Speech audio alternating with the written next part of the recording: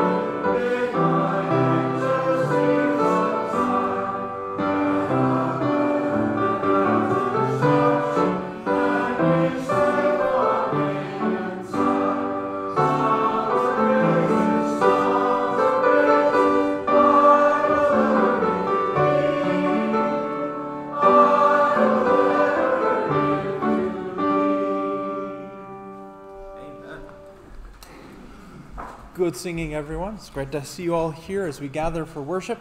And welcome to all who are watching us online. It's great to have you participating as well. As we continue in our time of worship, just recognize there's opportunities to engage with one another online. Feel free to comment and say hello and connect. If you're here and this is your first time with us, we invite you to fill out the white welcome card that should be in the pew in front of you. And again, if there's any way that we can be in ministry with you as a church, please make a note of that on the card, and those can be placed in the offering plate as it comes by, or as you go to the back to put that in there. A couple of things going on in the life of the church. This week, we begin Lent. That begins with Ash Wednesday, this coming Wednesday, and we'll be gathering here in North Haverhill at 6:30, and we'll have some time of song and reflection, and then there will be stations that will be placed throughout the sanctuary as a way of engaging and preparing our hearts for this Lenten season as we prepare for Easter. Also note there is an opportunity in the earlier part of the day at 11:30. There will be a traditional Ash Wednesday service at Woodsville, and then that's going to be followed by lunch. Come to be a part of either of those experiences. I'd be glad to have you be there. We, as we go into Lent, one of our traditions in North Haverhill and Woodsville is to be a part of this connection of churches as we do Lenten suppers together. And so that first Lenten supper is going to be this coming next Sunday at Monroe Methodist Church, and it goes from 5 to 6. And it's a way of connecting with other believers and reflecting again on this meaning of Easter for us in our lives. And so I invite you to come and be a part of any and all of those. Also have one other announcement. We as a church are supporting and being a part of a ministry to Kentucky, and so David's going to come and make an appeal for us as we get prepared for what that looks for us for next month. And so I invite you to welcome Pastor David Adams. Come on up. He's a hell of a coach, isn't he? He's wonderful. He's wonderful. You can't just sit there and listen and not do something like jump up and help. Our team is 10 in numbers, and we're strong and bold, and we're ready to go. But we have a glitch, and I'm coming to an appeal to you for, if you can help, you can help. If you can't, you can't. We'll go with what we got. But for 3 years, we've not gone, and in that, we've accumulated tubs of stuff, and we've got a ladder, a 12-foot ladder to go, and we've got saws to go, and shovels to go, and stuff like that. Well, we can't get them all in our SUVs. So we've had a truck with a trailer planned with a person to go and drive it, and that fell through. So we've got stuff that we really do need to get down to Kentucky. So if you have a trailer, or you have a vehicle that we can put this stuff into, it needs to be about 13 feet long. That's the ladder. The saw is a radial arm saw, nice bench saw, and the other is a portable saw. So then we've got tubs of stuff. So help if you can. Let me know, or let David know. Perfect. Thank you. Thanks, Dave. Yep. And we're glad to be a part of this ministry to Kentucky and a support of that. So yeah, if you have a way of putting together a trailer or just want to take a drive down to Kentucky, make sure to get in touch with me or get in touch with Dave. We'll help make that happen. So as we share the passing of the peace of Christ to one another, I'm going to invite you to stand and share this question, which is, what is something that you do well? And so I invite you to share on that question either online or in person as we get gathering for our worship together.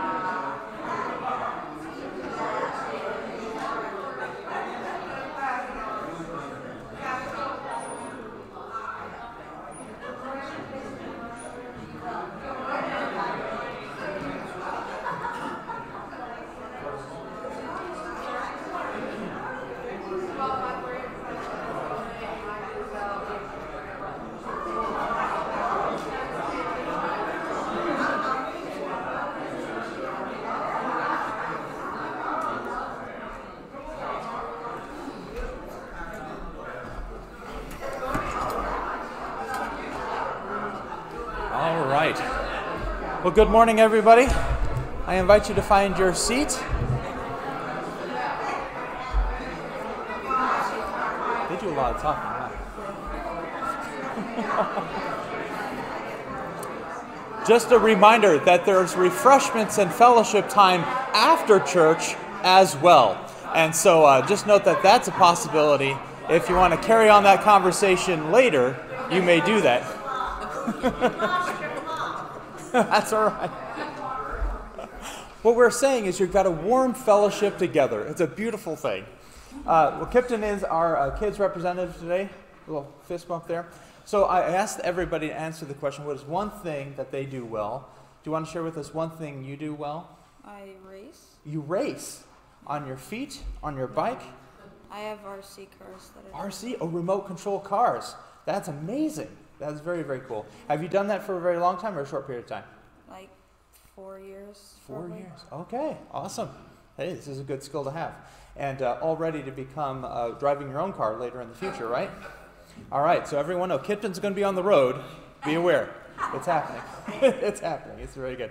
Well, I asked that question because Jesus is saying that we're supposed to use our gifts, our talents, and abilities for good things in the world. Do you think that's a possibility that we could do that? I don't know. Well, maybe. I bet there might be some interesting things you could do with remote control that could benefit others, particularly driving drones. I can imagine you driving flowers to deliver them to people with your remote control. What do you think? That would be funny. That would be funny, yeah. Kind of and everyone else is out there like, I'm not sure if you want flying a drone around my house. That kind of thing. But so as we think about our lives and all the good things that God has put in our lives, he invites us to use them, not just for ourselves, but to provide those for others. Do you think that's something we can do? Cool. So let's put our hands together and say, Dear God, thank you for your love. Thank you for your love. And for the abilities we have. And for the abilities we have. Help us to use them for you. Help us to use them for you. Amen. Amen. All right. And Kipton's going to go with our teachers for Sunday school. All right. I invite Joyce to come up for a reading.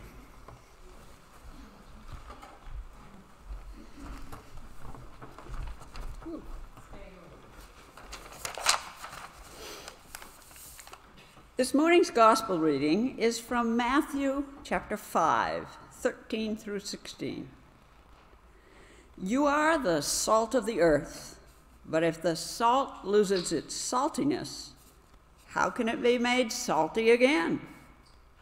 It is no longer good for anything except to be thrown out and trampled underfoot.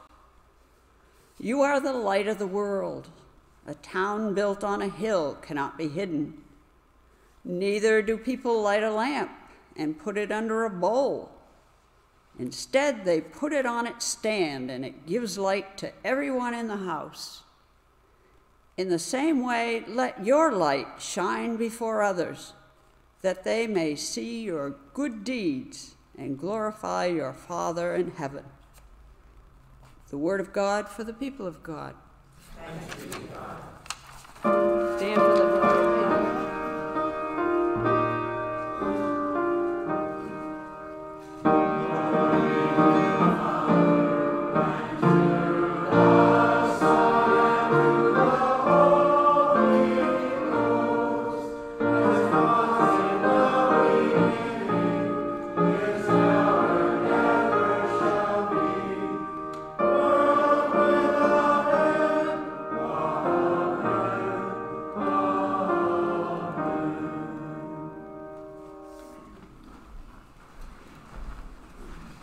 Thank you, Joyce.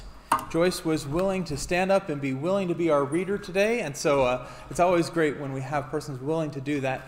And note that as a church, we don't exist as a professional organization, but as a group of volunteers.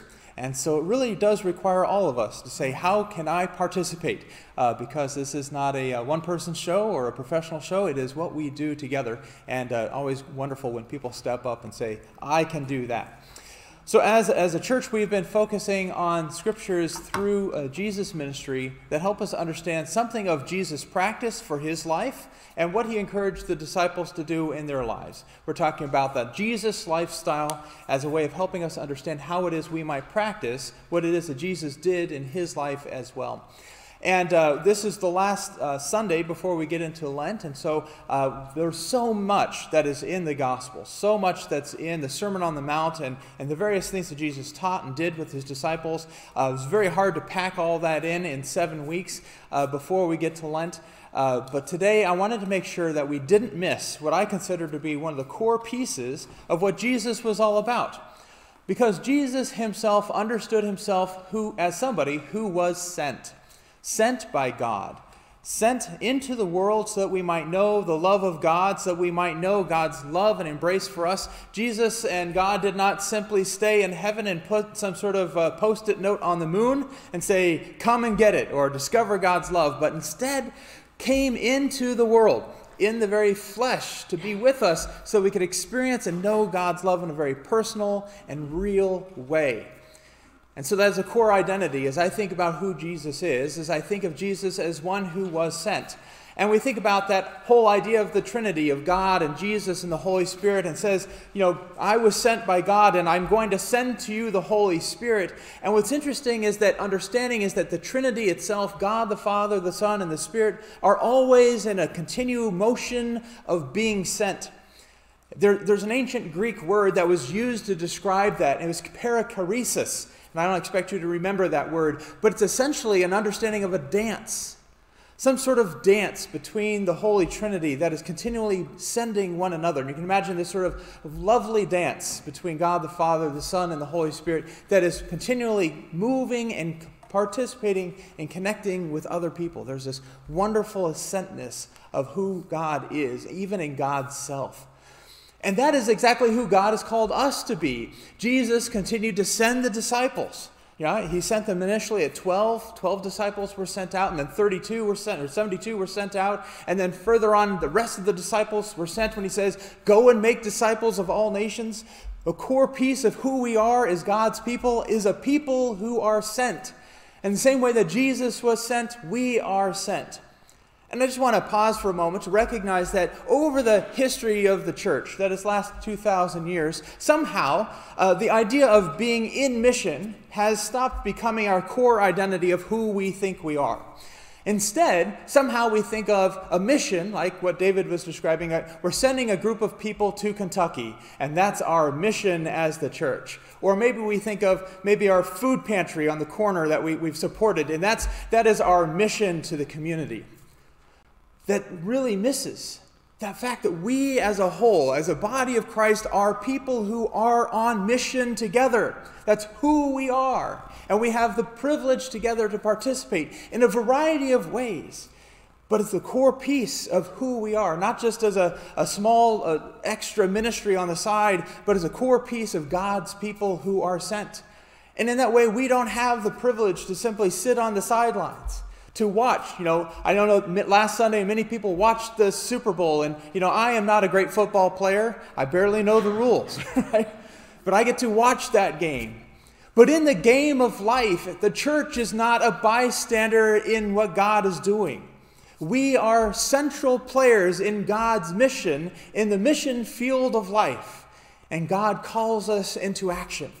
And nobody has the privilege of simply stepping back and go, not me, because we're all a part of this together. That's who we are as God's people. Now, the scripture we heard this morning, Jesus says, you are salt and you are light. And I want to explore a little bit more about the salt and light and how it is that helps us to understand more of what Jesus meant when he talks about us being part of God's mission to the world. And we recognize that salt has several major pieces of what salt does. And one of the first things I love to think about with salt is that salt enhances whatever it touches, particularly food. If you've ever been on a diet where you weren't allowed to have sodium, you recognize what a benefit it is to have salt on your food. In fact, I was watching a documentary recently. They were talking about it's a YouTube cooking thing, and they're saying it doesn't matter how many spices you add to that particular dish, until you actually add salt, you don't actually enhance the flavor at all. You can't taste the meat. You can't taste whatever it is. You have to add some salt to it. Recently, my wife and I were cooking, and we forgot the salt in our bran muffins. Oh boy. It was a chore to get those down, that's what we're saying.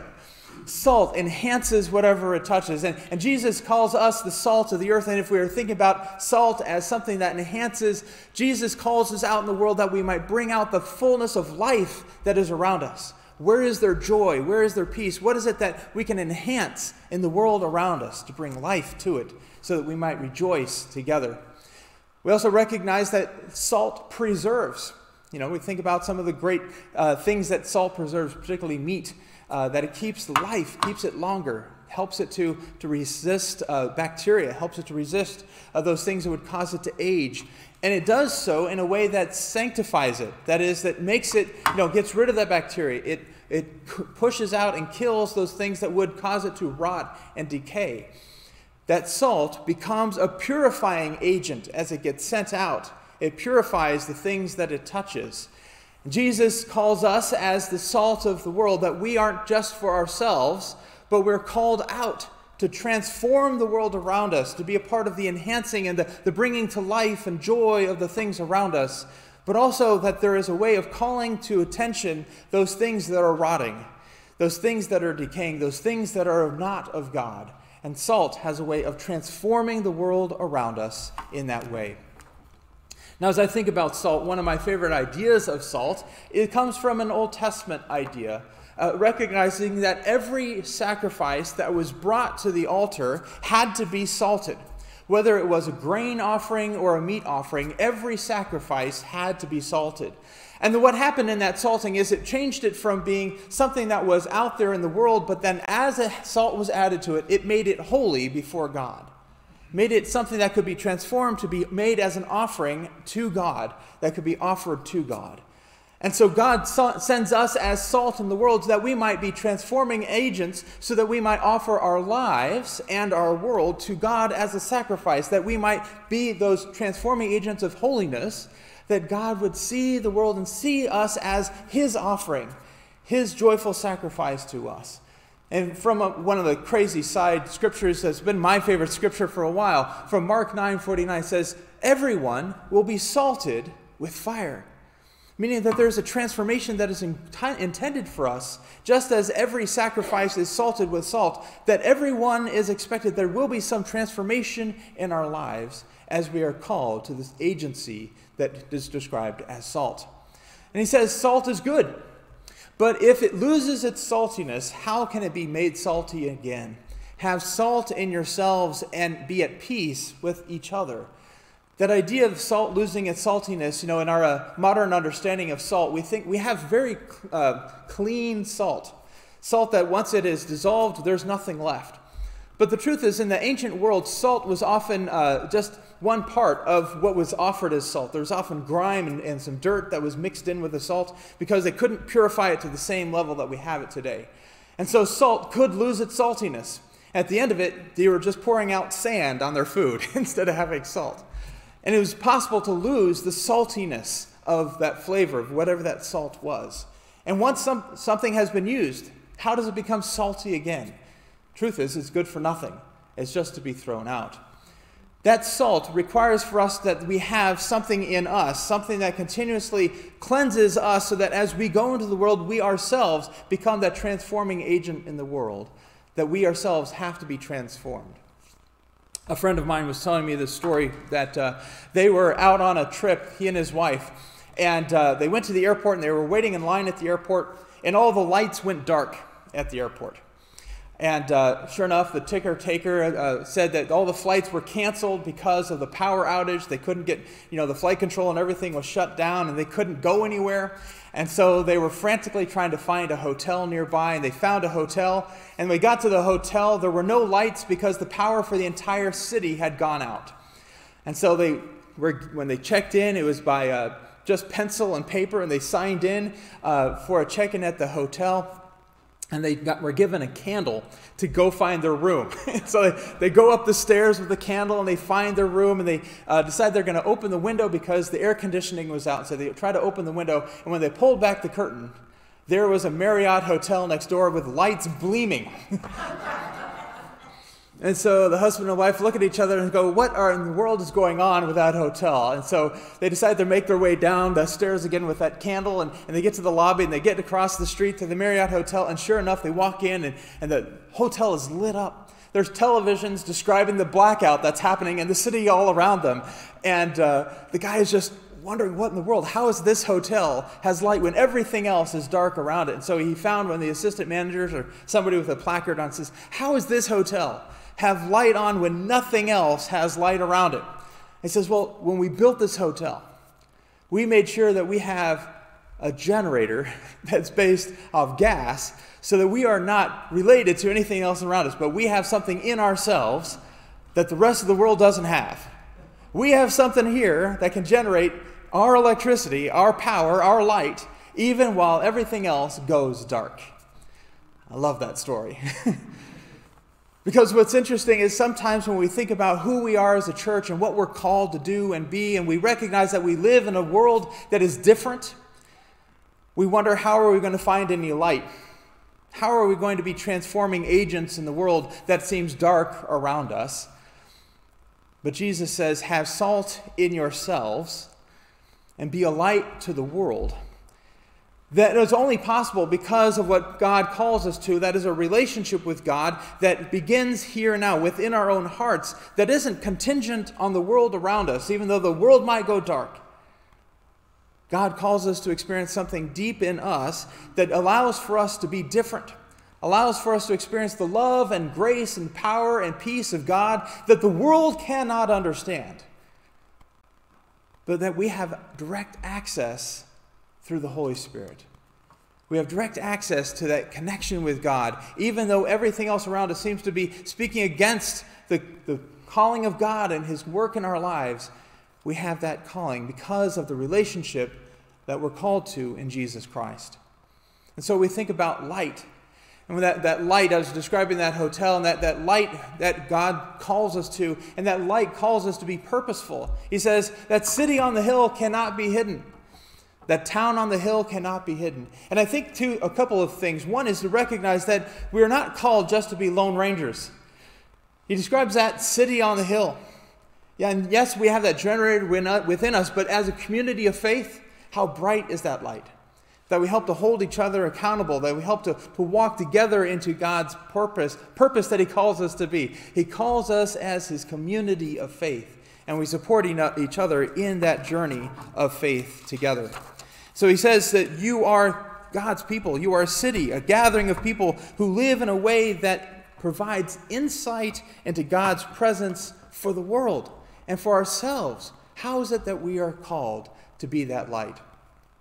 Now, what's interesting, in our small groups, we've been watching the second part of Alpha. I call it Nicky Gumbel's second part, which is going through the Beatitudes.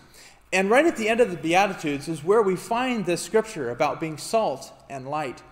And the way Nicky describes it, he says that this is the way that God has decided to change the world. And I thought about that for a minute, because we're thinking about all the different ways that we keep trying to change the world around us. Well, with enough money, we can change the world. Or if we had the right politicians, we could change the world. Or somehow, if we just had enough, time, space, energy, or whatever else, we could change the world around us. I had a young friend who decided that he wanted to be a part of changing the world, and so he went into being a teacher. And he realized that he was dealing with students that they had all sorts of family issues, and so he decided to go into social work. And then going into social work for a while, he realized that the real problem had to do with the legal code and the law that was around him. So he started to pursue another degree in law. And it just seemed like a continued spiraling to figure out what was going on. And I had other friends who had been in politics for a while and said, we can't seem to make a difference in people's lives. I want to go back into psychology to become a counselor. All of the different ways we try to change the world. But Jesus points to these simple factors in the Beatitudes. That it is the poor, the humble, the meek, to seek after mercy, to seek after peace, to seek after love, as the means that God is using to transform the world around us. It seems ridiculous in so many different ways. But it really is the only thing that really can transform the world when we recognize God's agenda for ourselves, God's agenda for the world, and we recognize who we are called to be as God's people, that we become the light bearers for the world. That when the world around us seems to be following other pieces, when we recognize that the situation which we are in sometimes feels like it's falling off the edge of the cliff. We think about the statistics of depression and addiction and mental health issues around us, and we wonder, how dark is the world around us? But God calls us to experience the light that can only be experienced through this deep relationship of knowing of God's love for us. That can only be experienced as we embrace God's embrace of His forgiveness for us, and as we extend that forgiveness to others, it breaks the chain of the powers that continue to oppress. And we get to be called into that method of following God together. And so it's purposeful. As a community of light bearers, we begin to act differently, to live differently than the world around us, and that way we penetrate the darkness. It is changing the world in a way that the world doesn't even understand. In the same way that when Jesus came, He was a light to the world and the darkness could not overcome it. Jesus sends us as His people, His church, into the world. And although the world doesn't seem to understand the way in which we live, we recognize it is the only thing that has ever changed the world. That is a simple method of love and embrace and forgiveness that happens on an interpersonal basis, that happens on a one-to-one, it happens in the small community of people who are willing to act differently than the world. Again, not with violence, not with political movements, not with some sort of grandiose schemes, but with the simple acting purposefully, bearing the light of Christ into the world day by day. And it begins to expose the darkness. When we recognize that we are going to act and live differently than the world would expect, it exposes the darkness and the behaviors and the hearts of others. And then the opportunity is to respond, to say how it is that we're going to live in a new way for God. Not only is it purposeful, not only does it penetrate, but it is perpetual. One of the great things about light is that light does not stay still. Light cannot stay still. Light is continuously moving. It is a photon in action, and we have the visible light of that activity, of that photon in movement. That is what we are called as the church. We are the photons of God, sent into the world. We can't simply sit in one place and consider it good. God calls us out from the doors of the church into the world to bear his presence, to be the very peacemakers and love makers of Jesus that the world would see and know and experience, not because we declare it within the church that we are a sanctified group together, but that somehow we are expressing that light to all. That church cannot just sit still. Once it was described to me, and I think it's an interesting description, that Christians are kind of like manure.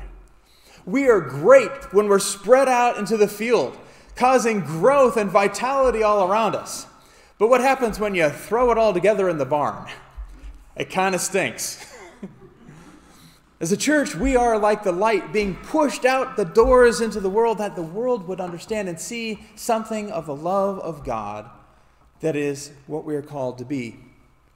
And so as we're talking about this practice, Jesus understood himself as one who was sent. He understood the disciples as those who were being sent, and we as the church cannot sit still. But we are called to be sent into the world, that we are continuously in motion, in mission with God. And therefore Jesus says, let your good deeds be seen before all men, all people, so that they will give glory to God, because they have seen that light. Now let's reflect on that for a minute. If we know that we are called, and we know that that's who we are as the church, we know that that hasn't changed in the last 2,000 years of the church, why is it? Why is it that we are not willing to do that? Why is it that the church so often struggles to share the good news, to be the presence and the witness of Christ in our world around us? And we recognize that God has this really weird problem with the way that he has chosen to change the world. Us. We are fallible people. We are broken individuals. But God knows that. And God knew that initially when God designed us to be part of his work and his world plan. He chose us, knowing of our weakness, knowing of our brokenness. And I think about all the different reasons why we don't. And I recognize that the biggest piece is, well, I don't want to stick out. I don't want to be seen. I don't want anyone to know what's going on in me. And so as I hide my light, Jesus says, you don't put a flashlight under a bed. You put it on the light stand, right? The same way we like to hide those gifts and talents. Well, I don't want to tell anybody. I don't want to stick out. But when we recognize who we are called to be and we realize what we've been called to be about, we recognize that that light is not just for ourselves, but we are called to reflect that light to the world. And if we are not doing that, we're doing exactly the opposite of what the intention is for us as God's people. We also recognize that we don't often think that we're good enough. I think often when I consider mission and the work of the church, I often hear people saying, well, I don't know enough. I'm not smart enough. I'm not qualified to do the work of God. Well, here's the cool thing. If you were to open your Bible and start to read through some of the characters of the Bible, you will never find anyone who's been qualified. Every one of them was a failure in some way and another. One of the biggest persons in the Old Testament, Moses, well, he was a murderer, a stammerer, somebody who resisted God's will, somebody who ran away from his family and his fortune in order to pursue being a sheep herder in the desert. And God called him to be one of the greatest characters of the Old Testament, to free his people from bondage.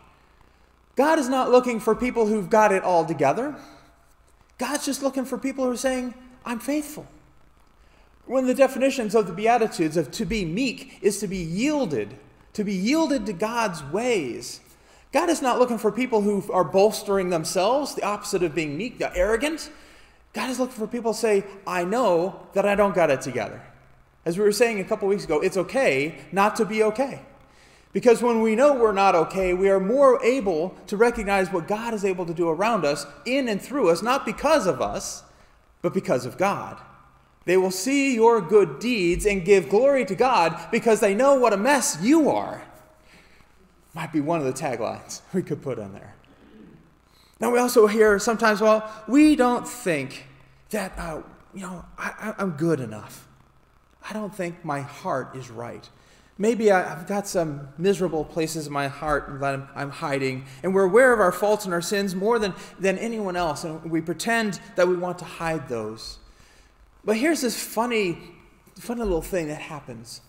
We're aware of our faults, and because we try to hide them, we stay in the darkness. We are aware of our faults and our sins, and the more we try to hide them, the more we stay in the darkness. But when we're aware of our faults and we expose them to the light and recognize, Lord, I am a mess, and you know that I'm a mess, and I'm going to share the way that God is transforming my life before others, we let the light of God into our hearts and into our lives.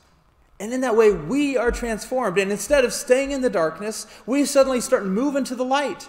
And suddenly we recognize that it isn't our part of being transformed, but God transforming through us that the world sees.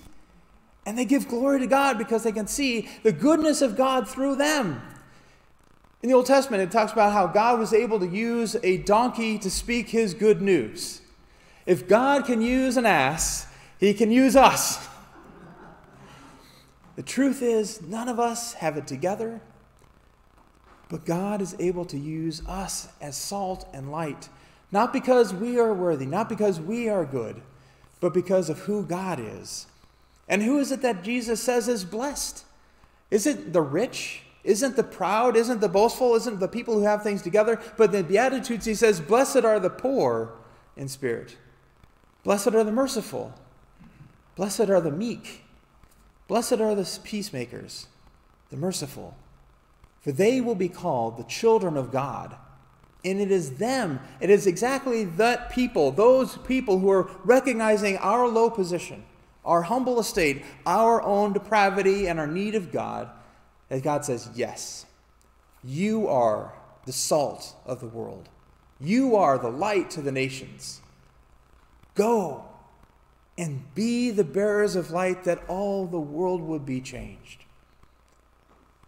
My hope as you hear these words, that there's some encouragement that you get from God. That God knows you. God knows where you're at. God loves you. But God calls us to yield our lives to him, that the world has not yet seen one who is fully devoted to God. What might God do with even the little bit that we'd be willing to yield into his hands? Let us yield our hearts together in prayer. Lord God, we thank you that you are one who is sending and who has sent. We recognize as we hear those words, we often think that they belong to somebody else or someone who's better off in some other way or knows more. But you call us. And we recognize that we are not worthy. But God, we ask that you would speak to our hearts, that you would allow for us to just put our faith in your hands and say, Lord, of what I have, of the time I have left here, of the gifts that I have that I may or may not have been used wisely, help me to be your instrument of light and peace in this world. Use me today. And this we would pray in Jesus' name. Amen. You invite us to stand as we sing the song together, The Summons. It's from a Faith We Sing book, but the words are going to be on the screen for us.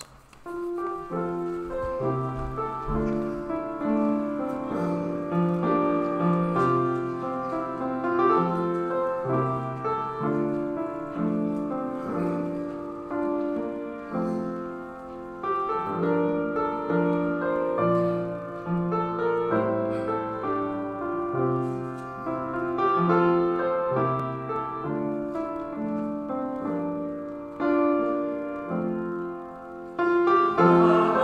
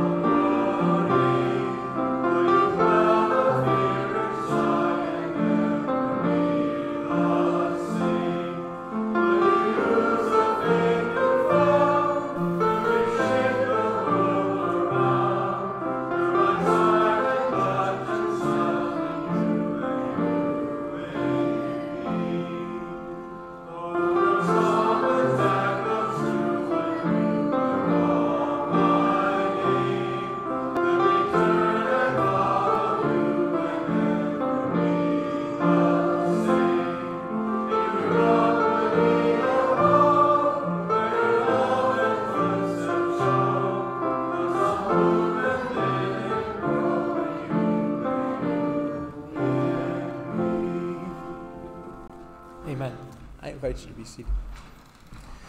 So as we continue in our time of worship, we have an opportunity to respond to God with our gifts, our tithes, and our offerings. During the time of pandemic, and has become now our new tradition, the offering plates are there in the back, and so we invite you to make use of those as you would feel led. And for those of you who are watching online, to note you might use the website that is listed there or mail in the offerings to the addresses that are provided. And as we recognize the many ways that God continues to care for us, let us respond with a prayer of thanksgiving. God, we recognize that from our first breath, you have continued to pour into our life all that is needed. And even beyond, you have given us gifts and abilities, not just for our own benefit that we might share with the world, that your work would be done in and through us. And so, Lord, today as we provide these offerings, we recognize that they are a portion of all that we have and all that we are, and ask, Lord, that you would receive them as that offering that is offered before you as a sign of thanksgiving for what you have given to us, that you might use them for the building of your kingdom. And this we would pray in Jesus' name. Amen. Let us stand to sing the doxology together.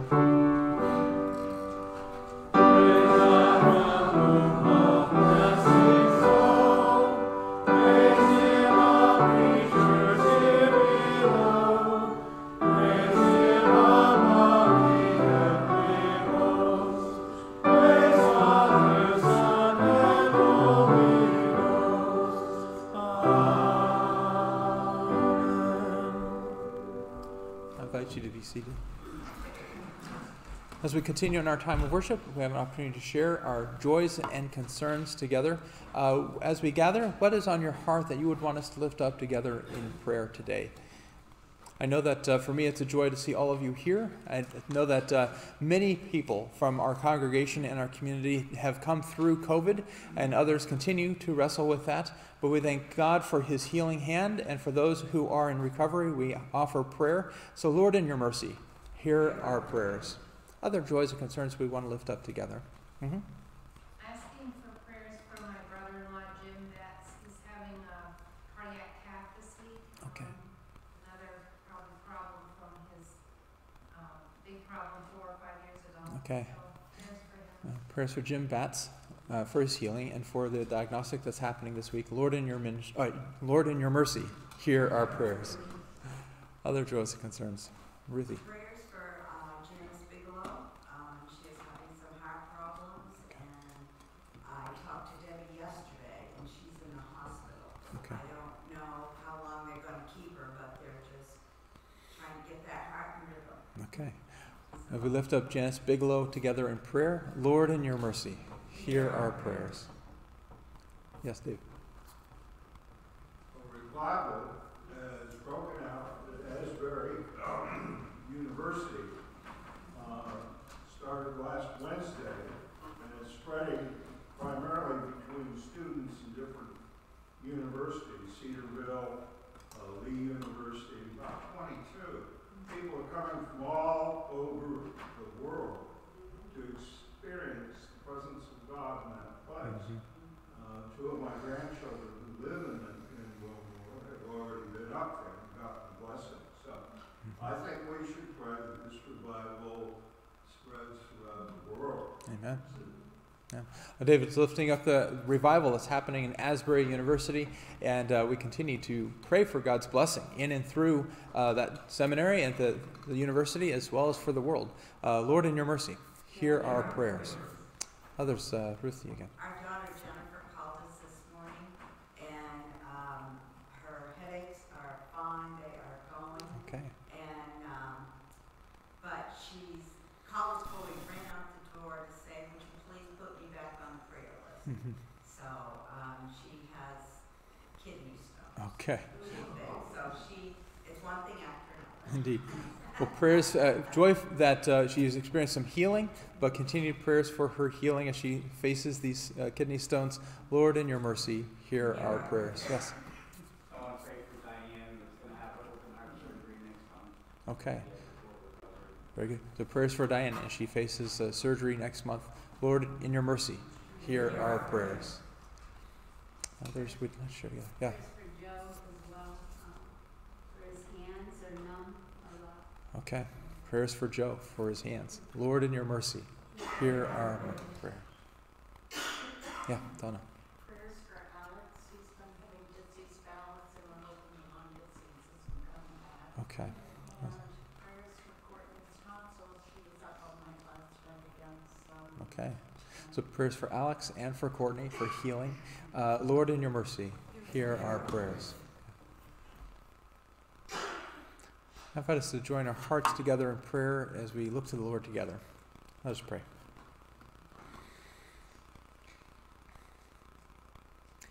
God, we give you thanks that you are the Lord of all life. We are not alone in our journey and our struggles, but that you walk with us each and every step of the way. And God, as we lift up together the names of those who are needing your hand of healing, we seek you out, God, because we know in our own strengths we are in need. We're not able to overcome those various challenges that are in front of us. But we recognize how great your hand of healing is, how great your love is to us, that it abounds and seeks beyond even when we have sought you out. But Lord, that you have sought us out first and foremost. And so it gives us trust and hope in our hearts that we might come before you with all that we have. That you know us each by name, that we are never lost from you. We recognize our community that continues to struggle in many different ways. And our hearts are broken by the brokenness in the families, the brokenness in people's lives, the struggles that people have with their finances and their mental health, and the variety of ways that we see the struggle around us.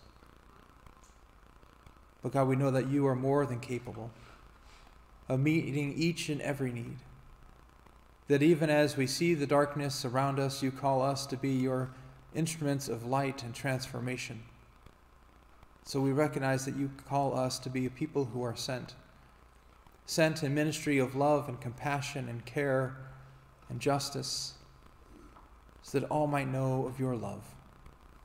And all this through Jesus Christ, who teaches us to pray, Our Father, who art in heaven, hallowed be thy name. Thy kingdom come, thy will be done, on earth as in heaven. Give us this day our daily bread, and forgive us our trespasses, as we forgive those who trespass against us. And lead us not into temptation, but deliver us from evil. For thine is the kingdom, and the power, and the glory forever. Amen. Final song together, Here I Am, Lord. It's hymn number 593. I invite us to stand as we sing the song together. I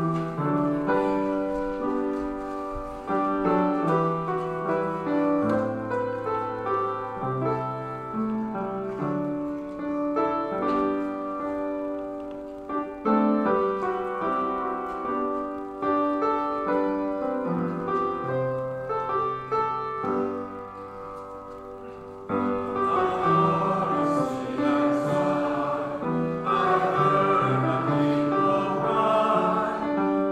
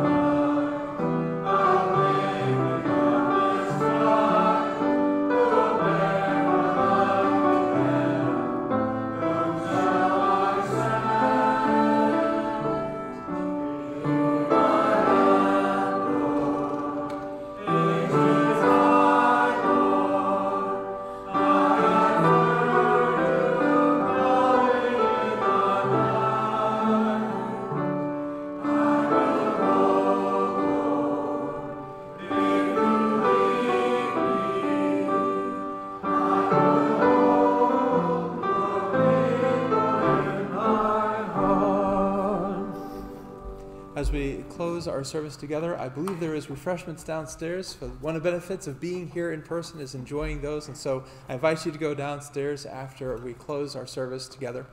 And as we do close the service, I invite you to turn your hearts and hands to God in whatever way is comfortable for you as you receive the blessing of God. And Lord, that you would pour out your Spirit on all who are gathered here, that we would sense and know of your sending, that we might see your hand at work in and through our lives, that all might know of your love. And this we pray in Jesus' name. Amen. Go in peace.